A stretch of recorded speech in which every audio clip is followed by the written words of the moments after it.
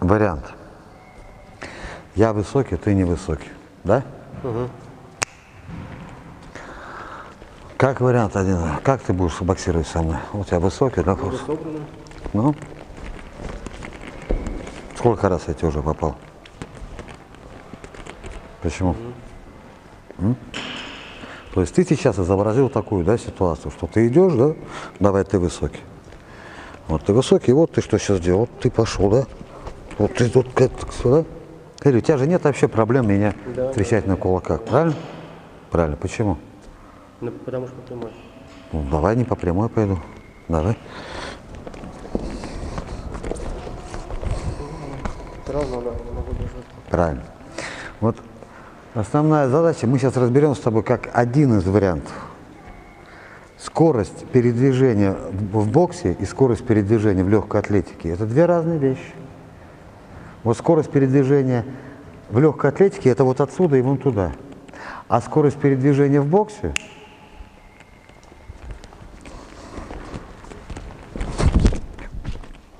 это что? Это резкая смена направления. Вот работа с высоким противником, да? Один из вариантов мы с тобой разберем. Смещение. То есть ты реально высокий противник, длиннорукий. Вот он реально что делает? Он тебя встречает прямыми ударами, да? Вот ты мне сейчас сделаешь два входа, пытаешься войти, да? Ты пытаешься взломать эту оборону, так называемую. Каким образом? Прямо на руки, да? Ну и сюда подставку, да? А третье движение с дальней дистанции ты делаешь падение сюда, резкое падение. То есть разгоняешь себя. Падение должно быть резкое, и там нельзя остановиться.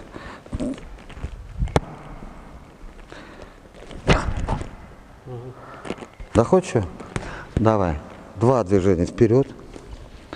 Ты на меня, ты не, смотри, ты не ждешь удары. Ага. Если ты ждешь удара, ты дождешься. Ты идешь на удар. Ты же не высокий, ты же агрессивный. Ай-яй-яй.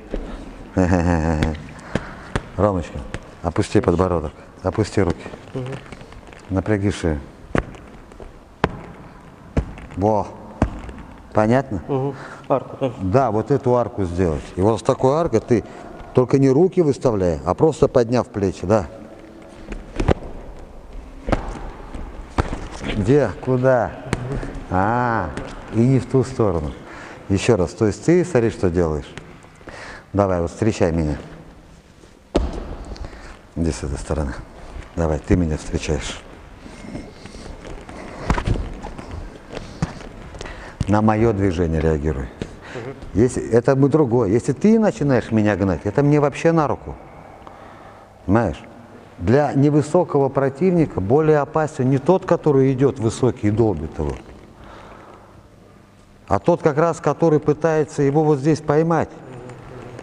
У него расстояние. А если высокий начинает низкого прессинговать, ну тоже как вариант, то как раз невысокому он начинает работать корпусом. Это фактически он выполнил такую задачу, что выдернул его на себя. Это мы другой вариант потом рассмотрим.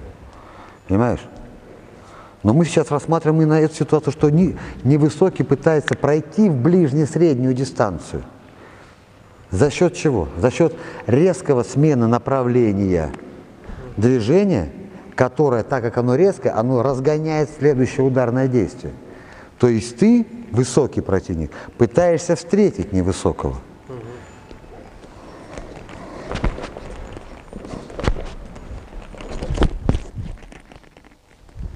Понятно тебе? Я тебя раз, два, ты уже привык. Но мое, смотри, движение. Посмотри, я в тебя ногой. Раз. На носке. Оп, оттолкнулся. Я не падаю на пятку. Я оттолкнулся. Нога. Очень важный элемент, что нога на носке стоит. Я с дальней дистанции иду как бы корпусом на тебя, пугаю тебя. Прижатый локти. Вот этот лоб. Прямо иду на кулак. Именно с дальней дистанции. А на третье движение, которое ты уже привык, что я иду в тебя и как баран такой упираюсь. Только я не баран. А на третье движение, я делаю это действие, я начинаю делать корпусом. Еще раз посмотри на меня. Я уже не ногой это делаю движение. Оттолкнулся. Оттолкнулся. Я падаю вперед плечами. Раз. Раз. У меня выходит нога, и я падаю. У меня вот это расстояние, на которое ты привык реагировать, потому что у меня пошла нога, падение и по диагонали. Выход также на ногу. Да, выход также на ногу. Раз, оттолкнулся. Раз, оттолкнулся. Нога и падаю я. У меня пошла передняя нога и падает плечо. Попробуй, дорогой.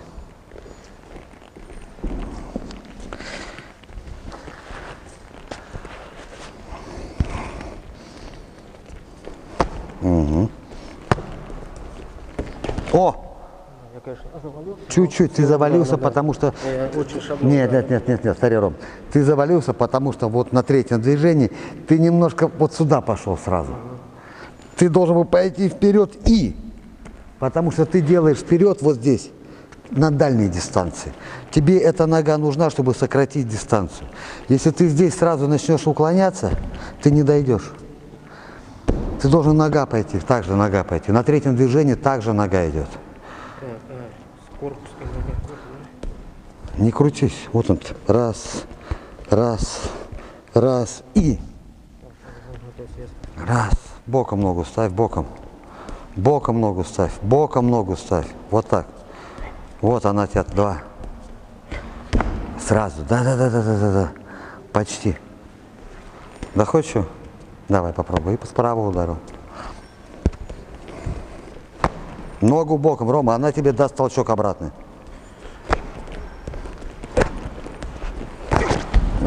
Нет, ты не должен упереться. Потому что ты близко. Я и блок поставил, потом захотел уйти, а надо было сразу, да? Да. То есть вот ты еще раз посмотри на меня. Раз. Только уже у тебя идет нога, она незаметна для противника. Ты на носок ставишь. А корпусом ты сразу падать начинаешь. Вот попробуй, покажи корпусом. Пошла, ну выстави ногу вперед, раз. Ромочка, боком ногу ставь. Выстави ногу. Вот он, шире правую ногу, правее поставь. Узко ставишь, да. Вот ты выставил ногу. И начинай падать как бы в уклон. Не крутись вот здесь. Не вот этот разворот, а именно вот это падение вперед, вот плечом, вниз. И у тебя нога сама правая, смотри. Ты поставил ногу, раз. Не вот это разворачивание, а ты по диагонали падаешь. Только ты первый, смотри на меня, Ром, смотри на меня специально. Ты первые движения делал, раз прямо, два прямо. А третье у тебя движение точно такое же, но падение по диагонали пошло. То есть все то же самое, только ты здесь раз прямо, два прямо. А здесь ты падаешь вниз по диагонали плечом. Как бы уклон движения, скручивание. Да хоть что? Медленно, медленно, бочком.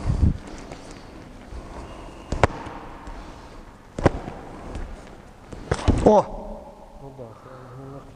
Голову прямо. Все, ты идешь на удар, да, и здесь вращение обратно. Сбоку хочу.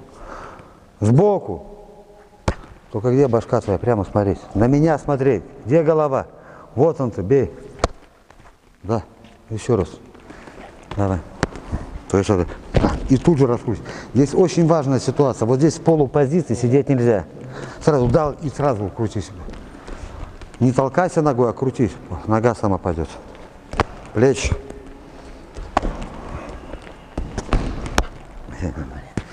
Ничего. Вот этот момент сам понятен? Да, отработать, конечно, да. И смотри, почему ты зашел за меня так далеко? Далеко. Ногой полез чуть-чуть. Я зашагиваю далеко. Да, поэтому не нога должна пойти, а просто падай вот вперед. Пошла нога, левая нога. И падай вниз. И ты вперед, ты шагать начал. Ты начал шагать, пошла левая нога, раз. И падай просто вниз. Во! То есть нога ставится под твою массу. Да хоть что? Да, то есть вот в конечном положении, получается, справа у меня как доходит? Ну, то есть они практически... Фактически фронтально. А если вот так, Да, то ты зашел, потому что твоя передняя нога уже вошла в его середину. Доходишь? Еще раз. Давай. То есть не шагаешь правой ногой, а падаешь вниз вот туда просто по диагонали. Ром, не руки поднимай, плечи поднять. Пошел. Носочком ноги. Ну, уже хорошо. Ну да, сейчас мне, кстати, удобнее было. Да, Я не завалился. да, и у тебя появилась сразу инерция, молодец. Да. Главное, чтобы нога не уходила вперед. Рома, она не уйдет, нога, если ты ею не шагать не будешь. Если ты пошел корпусом, падаешь, она становится под тебя, у тебя свободное падение. Ты здесь расслабился и само развернулся. Молодец. Спасибо. Давай. From Russia, with глав. Вариантов, конечно же, смещение, прикармливание, ускорение. И вы этим что, разгоняете себя на ударное движение. Это же падение. Так, и удар. Вот оно, разминочное упражнение. Главное не остановиться. Самое опасное – это пауза, остановиться в полупозиции, замереть где-то в уклоне, здесь микропауза. Тебя противник потерял и тут же нашел. Микропауза, вон там сразу переведет какое-то действие делать. Но если вы не останавливаетесь, пробиваете, никто вас не опередит. В ваше действие очень тяжело залезть. До встречи, пользуемся, господа.